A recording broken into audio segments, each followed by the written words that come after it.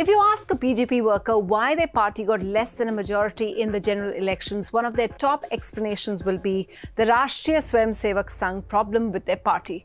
For all those of you who don't remember, here's a quick recap. In the run-up to the general elections across 7 phases, alarm bells started ringing in the ruling party when there was a significant drop in voter turnouts. The word that went out was that the RSS wasn't doing what it usually does, spread the good word through their dedicated workers on the ground. This was a theory, but it became official when the BJP party president JP Nadda in an interview said, and I quote, "In the beginning, we would have been less capable, smaller and needed the RSS. Today, we have grown and we are capable. The BJP runs itself." So when the BJP got 60 seats less than 2019 and 30 less than the halfway mark, many blamed it on the seeming arrogance of the party, leading to an unhappy relationship with the ideological fountainhead that is the RSS. Cut to 4 months later and assembly elections. The big story now is how the RSS seems to be back. Consider this. They've already begun holding meetings in small groups called drawing room meetings in their own communities in Maharashtra. They plan to have about 60,000 of them across the state, and you may think that is a huge number and cannot be so. After all, a big leader with all their resources can only hold at most 50 meetings. But these aren't like those. These closed-door meetings have 8 or 10 or 15 people listening, where the RSS worker, say in a village or small town, calls some people in his own locality or visits some others that he may know to talk about the need for continuity or national interest.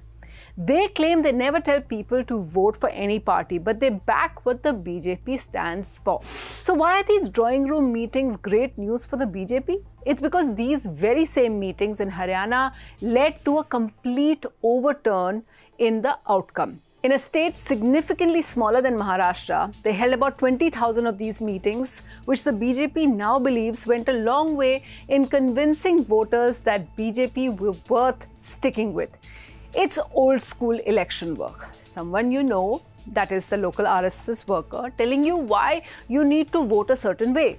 It's an effective mode that has worked for the BJP election after election and is also credited with getting them 48 of the 90 seats in Haryana this time. On record, the RSS will tell you they aren't doing anything new.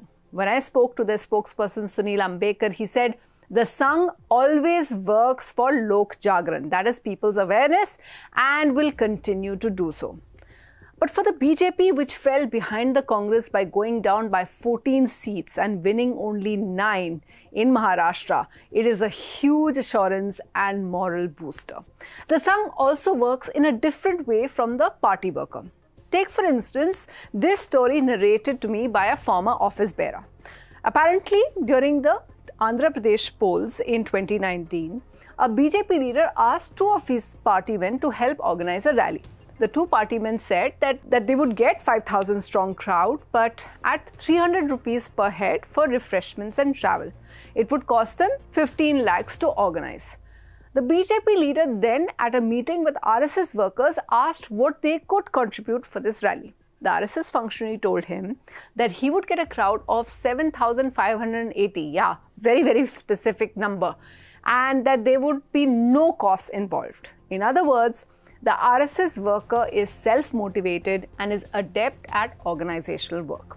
The BJP worker may get complacent after 10 years in power, but the RSS worker isn't out looking for power in return for their work. Another key difference is that the BJP now relies heavily on external agencies like Association of Billion Minds or ABM. They employ modern tools to analyze data, trends, and voter behavior, which are very effective, although very expensive. However, the human intelligence and feedback that the RSS worker provides isn't matched by the people employed by agencies. As one leader told me, in Rajasthan, the agency had employed college kids and bikes to get booth-level feedback. In some cases, these kids would just go on their bikes for an hour or so, talk to a couple of people, and file that as ground feedback. The poor booth worker who works all day went unheard and unappreciated. And I guess this was reflected in the results in Rajasthan, where the BJP was down 10 seats out of 25 in the Lok Sabha elections. There's one key aspect to all this. What brought back the RSS enthusiasm? One theory that insiders float is that they saw what happened when the BJP loses an election and a state. In Karnataka, the Sangh and their workers feel that the Congress government has been vindictive, rescinding land allotments, appointments at various levels, and initiating probes against them. They concluded that this was worse than working with the so-called increased arrogance of the BJP, which may not give as much importance to the Sangh as they desired, but wasn't out to harm them. And so in a very challenging election, the BJP has finally got their secret weapon back. The question now is, will they take all the feedback, especially in choosing candidates? That will be the final factor in how well the party fares.